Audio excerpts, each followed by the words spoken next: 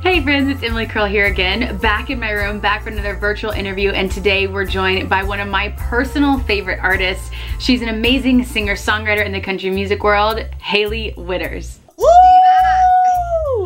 Yes!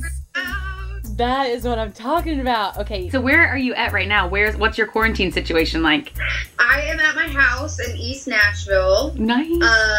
It's gloomy as heck here. It's been so rainy, which makes quarantine even more bleak, but yes. How are you guys passing the time? You're with your boyfriend? Yeah, so we live together and, you know, we've started to get in the routine a little bit now. This week has been a lot better than last week, I feel, but I'm just honestly like, I had a co-write today on Zoom, so writing is continuing. That's and great. Reading books, and then like, you know, trying to take a walk, and then, you know, every night we've been sitting down and listening to a few records, so it's kind of nice. Ooh, what's your favorite? What's your go-to? What is my go-to? We're all over the place. Lately, we've just been listening to so much. What did I have on? I had Vince Gill on today. We were listening to the new Sadler Vaden record the other night. Ooh. Really cool. So we're listening to Tom Waits. We're kind of just like trying to work our way through our vinyl collection. Wait, that's great, honestly. Yeah. The music really to fun. uplift your spirits. Yes, it's so good. Well, I have to tell you, I've been doing that with your album, The Dream. Thanks. It honestly is a dream. But okay, to back this up, so I was telling you, I've been a fan of yours for so long, but this was a while ago, I went to the Maren Morris concert at NBC Studios.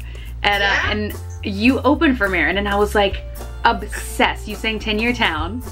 And from there, my sister and I, she lives with me during the summer, and that was our summer song. And now sometimes we'll always just bust out, I'm 12 years into it. That's amazing. I love that so much. But I remember you so specifically because of the story you told about writing 10 Year Town, and then that's kind of how you connected with Maren, right? Yeah, so I had, you know, what is the year? 2020. So 2018, I spent just kind of tucked up in the studio in Germantown, working on this record with Jake, my boyfriend, who actually co-produced the record with me. Oh, wow. And yeah, and we kind of just tuned out a lot of the industry, and we're just kind of focused on making this record. And then, you know, we didn't have a team or anything around us, so when we were getting up to release, we decided to just put 10 Year Town up on social media and just kind of see what happened.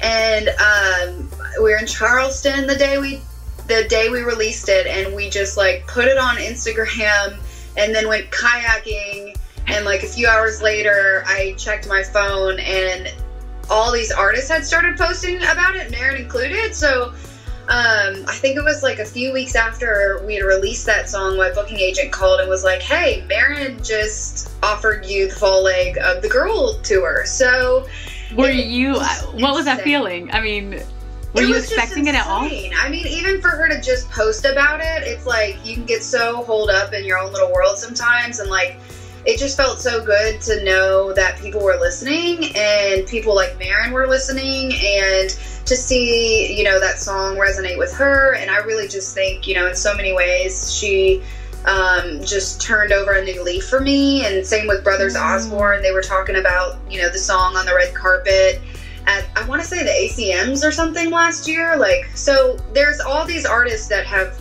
been very vocal about that song, and I think that song, you know, part of what makes it so special, just especially in the artist community, is we've all kind of been there. So it's been like, you know, everyone in Nashville always says it all starts with the song, and it really, like, that song is the one that I feel like changed everything for me. Of your entire album, what song are you most proud of?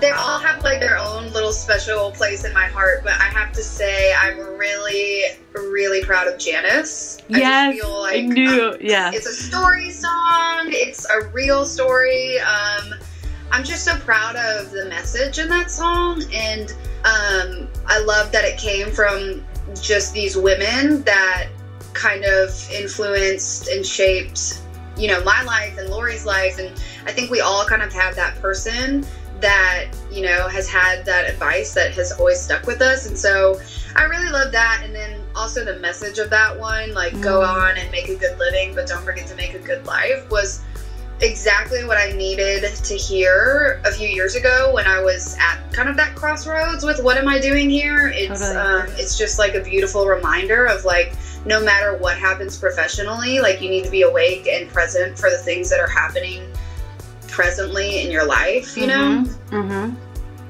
So I'm really proud of that one. Yeah, and that's what I liked so much about the other songs in your album too. Like, I also love Red, Wine, and Blue, where it does feel like you're transported to a moment with you. It feels really personal, and the different stories that you're telling. So last question before I let you go is just like something light and fun. Where I heart, so we heart you. What are 3 things that you heart right now? It can be anything. I heart my dogs.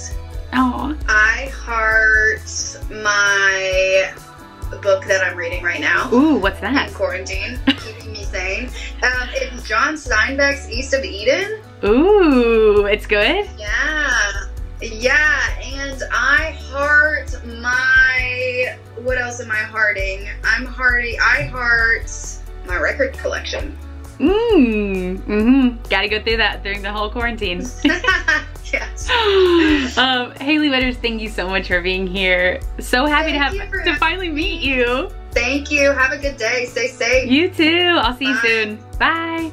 Thank you all so much for watching. Make sure you stream all of Hailey Whitters' music on iHeartRadio, including her album, The Dream. You don't want to miss this. Red, Wine, and Blue is my favorite, so go stream it. See you guys next time.